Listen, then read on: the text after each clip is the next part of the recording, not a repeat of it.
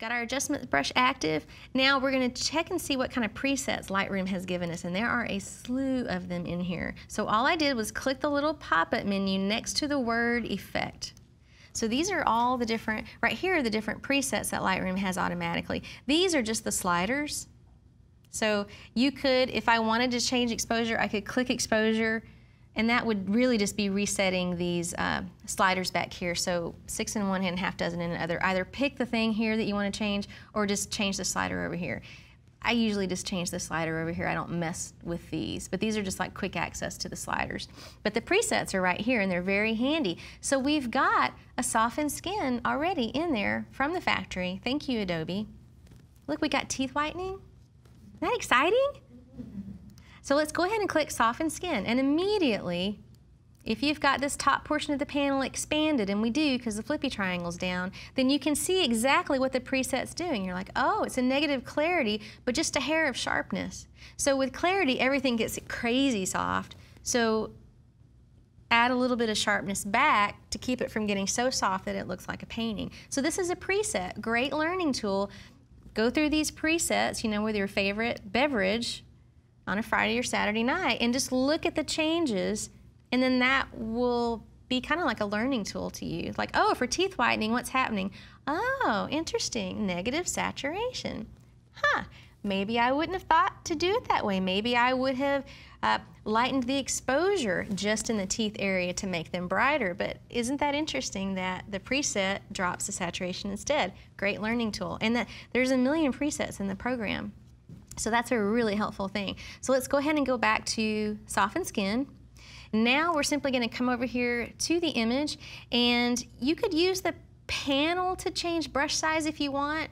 That's really clumsy because you got to mouse all the way back over there. Whereas I like doing it with either gesturing or a keyboard shortcut. Keyboard shortcut is your left and right bracket keys. So the left bracket key goes down on brush size. See how the brush is getting smaller, smaller, smaller? And then if I press and hold the right bracket key, it gets bigger, bigger, bigger, bigger, bigger. You'll notice 2 rings out there. The space between the 2 rings, that's kind of like the feather zone. So that's the transition point of the change and the pixels that are not changed, so that there's not a hard transition between what you painted over and the pixels that you didn't paint over, which is a bit of a tell, if you will, that, ooh, something's been changed in this image. So that's the feather amount, and I typically just keep it at default. Another way to change the brush size, like I said, is to use the slider over here on the right-hand side. And the bracket keys, in case you can't find them on your keyboard, they're next to the P key, as in Paul McCartney, my favorite Beatle, P for Paul. That's where your bracket keys are.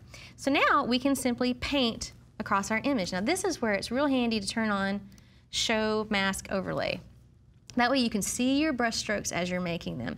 So now I can just paint, and you don't have to do it in one stroke, so you can release your mouse button.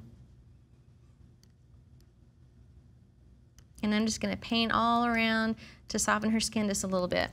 Now, if I go overboard and I paint across an area that I don't really want to be softened, I could mouse all the way over here to the right-hand side and click Erase to put the brush in erase mode, and then mouse all the way back over here and erase those parts, but that takes way too much time, way too much time.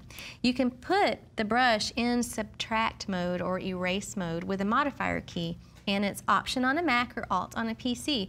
See how in the center of the brush now I have a minus sign? So that lets me know, and I can go up in brush size, that lets me know that wherever I paint, I'm gonna be removing the change from. So I don't wanna soften her lips. I definitely don't wanna soften into her eyes too much. But that's just a great way to use keyboard shortcuts to be a little bit faster with your painting. And again, we're not painting red on Karen's face. I can just imagine anybody that's tuning in on the internet thinking, oh my gosh, what is going on up there? But this is just the overlay to see our brush strokes. So we can turn that off by clicking that. And if you mouse over to the pen and leave your mouse steady for a moment, don't wiggle it around, then that mask overlay will automatically show for just a second while you point your cursor at the pen. And then when I move away from it, it goes away.